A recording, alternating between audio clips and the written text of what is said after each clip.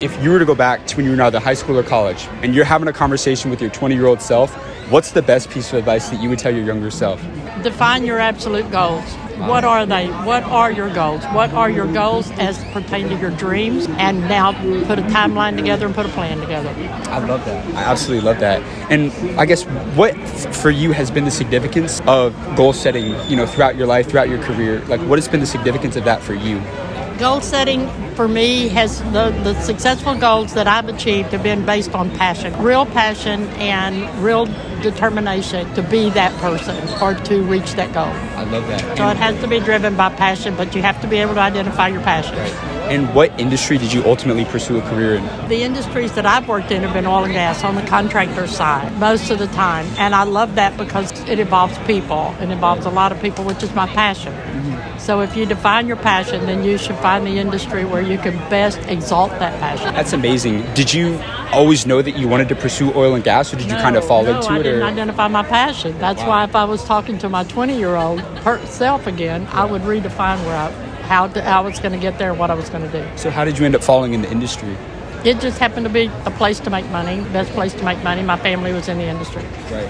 And I guess there's kind of a lot of controversy in today's world about the different types of energy out there. But what do you think the future of oil and gas kind of looks like over the next few years? I think the future of oil and gas is almost over. I do not believe we will ever be without oil. I mean, we will always refine oil for something, big equipment and things like that. But I think solar power is there. Wow. I really do. I think solar energy and, of course, liquid natural gas, LNG.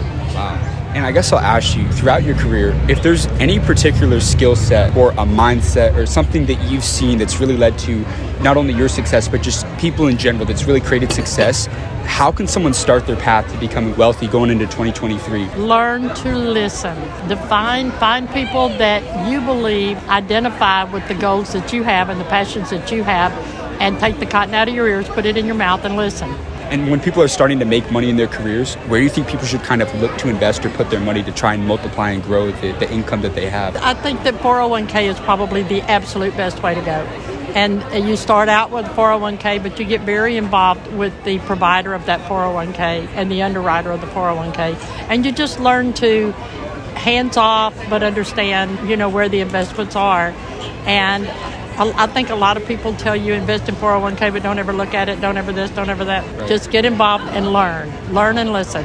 Wow. To where you can manage it yourself. I love that. And just 2 or 3 last questions for you. But you said that you were kind of on the contractor side, which involves a lot of negotiation and sales. So what was your secret to sales when you were in that position? What would you tell someone pursuing sales that really helps win people over? Understand their needs and be able to deliver. I love that. And just 2 last questions. But what was the best financial decision that you ever made throughout your career? Edward Jones.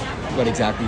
Edward Jones, I turned all my money over to them. And they really taught me to understand the different parameters, when to take a risk, when not to, learn to watch the market. So is it kind of like, do they control like investments, or are they kind of like financial advisors? Or? They financial advisors. Wow. And my last question for you, but if there was one year, like what was the most amount of money that you ever made in a single year? The most amount I made in a single year was 2008. Yeah. How much?